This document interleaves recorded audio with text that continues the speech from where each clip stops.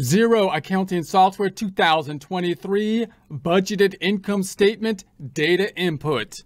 Get ready to become an accountant hero with Xero 2023. Here we are in our custom Xero homepage. Going into the company file we set up in a prior presentation. That's Get Great Guitars.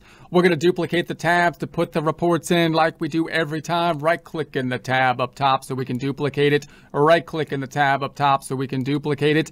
Back to the tab to the middle. Accounting drop down. Open in the balance sheet. This is a comparative balance sheet. If you don't have it, open the standard one. Tab and to the right. Accounting to the drop down.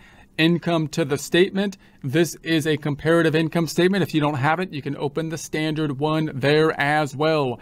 In prior presentation, we have downloaded information from Xero, basically a trial balance that we can then format into an income statement and then create a budgeted projected income statement in Excel, which we have done here.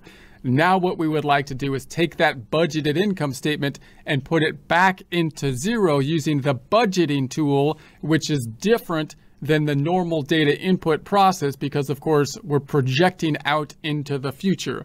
The reason we want to do that is because we want to be able to run reports within Xero that can do comparative reports. So as time passes, say we budgeted in the past and we budgeted for January and February, I can then run reports to compare what we thought was going to happen to what actually happened as time passes. That's one of the great tools to have Xero, to put it back into Xero so that we can have that information. Now, we have inputted into the Xero system 2 months of data input for actual data input for January and February. We used that as the baseline to then create our budget. And we kind of imagined that this is information from the prior 2 months, December and November of the prior year, so that we can budget out, project starting in January. So the reason we want to do that is now that I have January and February, I'm going to put that into the system as well as all 12 months, and we'll be able to run reports which will show the actual and budget for January and February. And then everything going forward from that, we don't have any actual data to, but in practice, of course, as time passes, we can compare what actually happens to the budget. All right, let's go to the first tab and see where the data input for the budget is. It's under the accounting dropdown. We go into the reports, and then we're going to go on down, move on down to the budget manager. The budget manager. Now, you could have multiple budgets if you wanted to. This is the overall budget, kind of the default budget. You can add a new budget if you so choose, and simply name the budget here. We're just going to use the overall budget, and we're going to start it on January. So you could have different start dates if you wanted to. The common budget is to project out, on a 12-month basis, but you can, do different variations as you choose. And then we've got the actuals. So this is showing the actual numbers down here, which could be useful if you were trying to construct your budget, within Xero. But that's not what we recommend doing, really, and that's not what we did here. What we did is we exported to Excel to construct the budget, and now I just want to do the data input. So what I would like to see is no actuals. I'm going to say none and update. So now we just have our data input fields down below, and then the periods, we could have 3 months, 6 months, 12 months, 24 months. We're going to add a year's worth of budget, so we're going to go for 12 months out, and there's our budget information. Now, Xero has a nice tool down here that we could import the budget.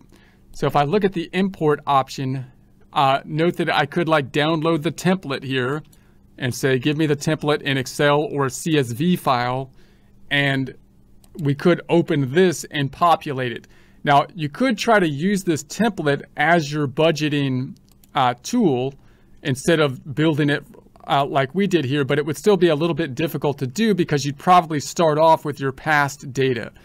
But also it might be a little bit faster if I was to take my data here and just copy and paste it into the template and then import the template. So that's just a method that you might want to keep in mind. We're not going to do it that way here because I want to see how to actually put the data input into Xero without the template. But that could be a useful tool to save some time. So I'm going to go back on over. I'm going to go back to the budget manager here, and we're just going to do the data input. Down here, we've got the import, we've got the exporting, saving, and the cancel. This is in like the non-widescreen. It might be easiest if we go to widescreen once you're ready to do the data input, and that gives you just a little bit more space here so that you could see a little bit further out to the right. It kind of locks in the screen. All right, so let's just try to do this one line at a time. It's a lot easier if you had like two screens that you could use, but we'll work with what we've got here, right? So we've got the sales number.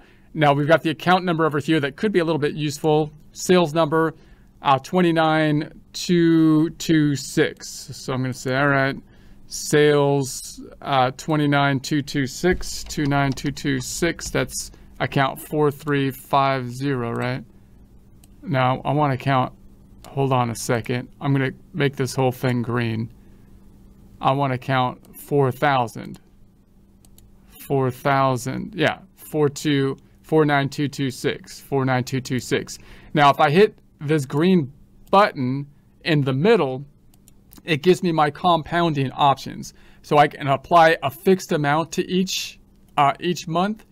If I want to just copy it across, I can adjust by an amount each month, or I can adjust by percentage each month.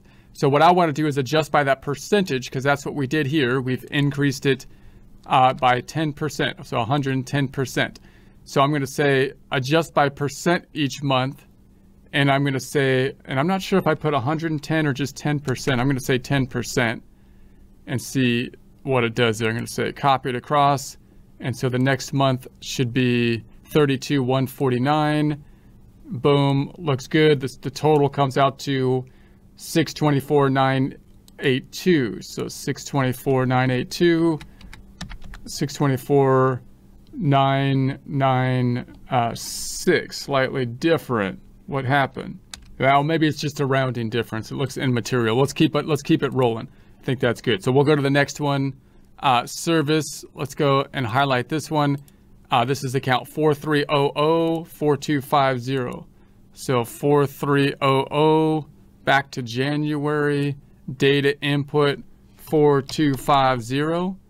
All right, and then this one we increased by just a solid amount of $1,000. So I'm just going to say, let's go to the arrow, and I want to adjust by an amount of just $1,000. Bring it up by $1,000 each time period and apply it out. So boom, and that comes out to a total of 117,000. 117,000. Let's see if that is what we have here. Yeah, looks good. Move B to the N. Next one, otra vez. We're going to say this one goes up by 5%. Rental income. Count 43501130. Rental income. Hold on a second. Wait a second. I put this one in the wrong box. I knew it. I knew I did something funny there. That should be the service item. The whole thing is messed up. No, it's not. Stay calm. Stay calm. What I'll do is I'll put this one here, 4250, and then that 4250 was increased by the 1,000. Okay, I see what I did. I see what I did. So we'll put the 1,000 here and then apply. So I fixed it to this one, and then this one